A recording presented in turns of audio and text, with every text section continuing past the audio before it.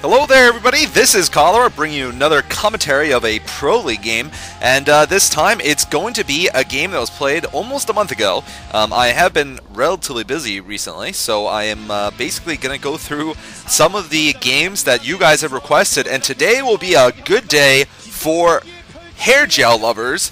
Bisu is going to be the player I am highlighting. That is right, I'm going to be casting a number of Bisu games today. So for all of you female fans out there, you can thank me later. But first off, you guys are going to be busy drooling at the screen because the man on the right is Bisu.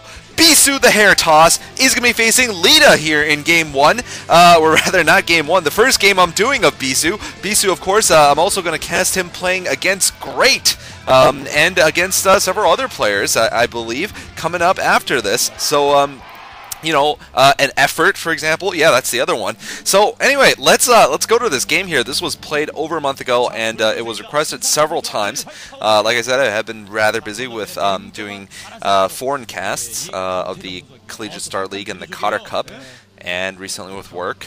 But I am going to be doing a couple of casts this weekend, so I figure I might as well try to do some of the best. And also, I do listen to your suggestions if you do mail them in. Although it does help to tell me what games you're referring to in detail, because sometimes people are like, go do Stork versus Yellow. And I'm like, Stork versus Yellow when? Which Yellow? You know? There's a lot of details. Like Cal versus Yellow. Yeah, that could be like Iron Cal. It could be anything. But anyway, looks like we're going to have Bisu going for a bit of a cheese here against Leta. Bisu usually does not go for early game cheese like this. But I guess on a two-player map like Heartbreak Ridge here, I guess it's a distinct possibility. And really, I think for Bisu to go and cheese against somebody, really, I mean, it shows that he actually respects them. I think that's how Bisu's mind works.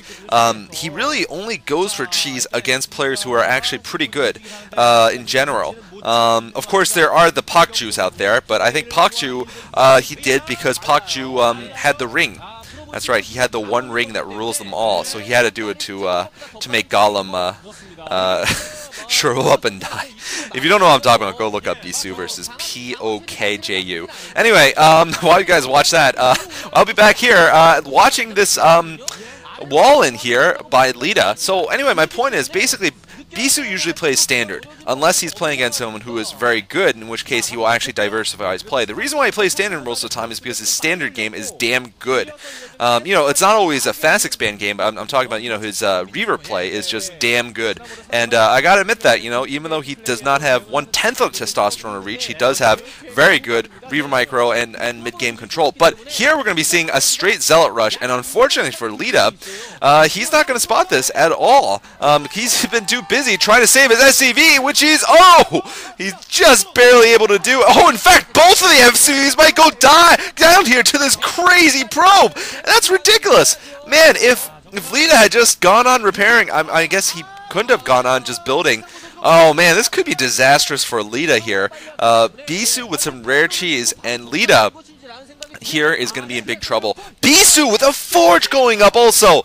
Oh my goodness, it's going to be not only a Zealot attack, it's also going to be combined with some cannons to go in here, and I think Leta still doesn't know what's going on. Not that he can do much about it, and oh man, I think Bisu, part of the reason why Bisu chose to go for this strategy is because of this awkward positioning here. The Marines might pop out on the south side here of the barracks, and that would just be absolutely horrendous. This is some super cheese. Now Leta knows what's going on here, and what is Leta going to do? I really don't know, because he's going to just have to keep repairing here, maybe put up a bunker, but I mean, look at this. Exactly, he can't even get Marines anywhere. He is in so much trouble right now. There's really nothing he can do, I think, at this point, because there's going to be a cannon on this front door in a second. Now, I guess he might go for a counterattack with all of one Marine here. Not sure if that's going to work, though. And there's the cannon finishing. Wow, what is Leta going to do? I seriously don't know. I mean, for those of you who watch that Cal versus Zero game, and you guys were all saying, I knew what unit was going to come out, and, I was not genuinely surprised. No, I was pretty damn genuinely surprised, I gotta say. I was, I don't always predict these things, and I certainly don't watch these games beforehand, so I don't know what Leta's going to do. It looks like he does have a Vulture. Now, I've seen people go for this kind of cheese and still fail if the Terran player can hold off pretty well with their Vultures, and eventually a tank or two comes out, then they can hold off and then do some counter damage. But look at what's going on here. Bisu keeping one of the Vultures busy with one of his Zealots. Meanwhile, the other two Zealots are pounding away at the SCVs. Leta's already lost 2 SCVs, plus at least 1 or 2 at the front door. And right now, I just don't know what he can do. Oh, man, looks like the Vulture goes down, actually. Meanwhile, though, the Marine actually has killed a probe, interesting enough. But right now, there's only 1 Zealot inside of Leta's base. I'm not sure if Bisu is going to continue cannon crawling into his base. Usually that's what we see, though, when the Protoss tries to do this. But it does seem that actually we're going to be watching Bisu transition into some Dragoons, but what is going to go on from Leta is the question. I think it might be Cloak Wraiths is my guess here, because that I'm going to actually try to guess what's going on. Maybe a drop, of course. That's the other thing you can get right now. So this is interesting, the fact that Bisu didn't decide to go all in with this. I expected him to actually build pylons all the way into the base, but maybe not. Maybe he's going to be content to I guess just hold this front here. I actually think he missed an opportunity, because I really think that there wouldn't have been much that Leta could have done with maybe 1 more pylon, 1 more cannon, and then maybe one more pylon. I think that would have been within range of everything. Anyway, it looks like okay, so we are going to see a Vulture drop here.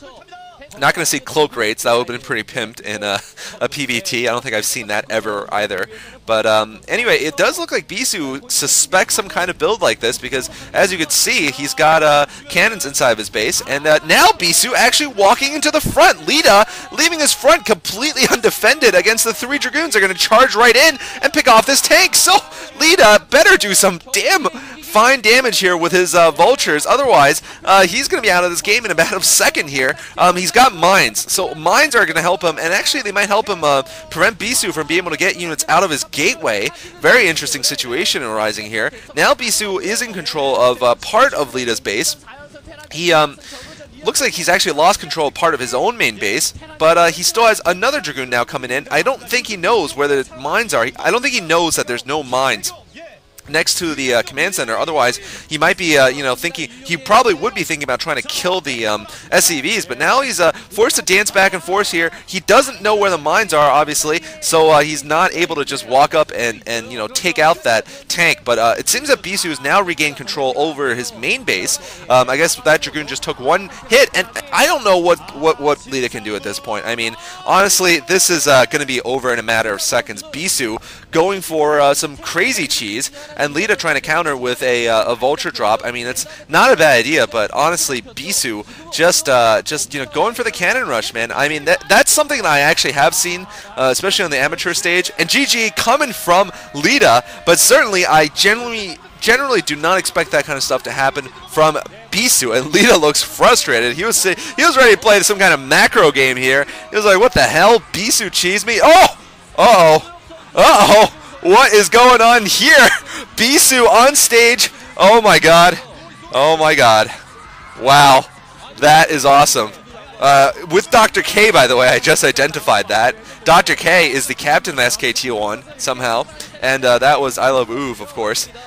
So very interesting little dance there. And of course, actually, I think that might have been Boxer. I might just have embarrassed myself there by saying Oov. Actually did not get a good look. Let me go check. It looks like it was... I'm going to go back and find out. It was...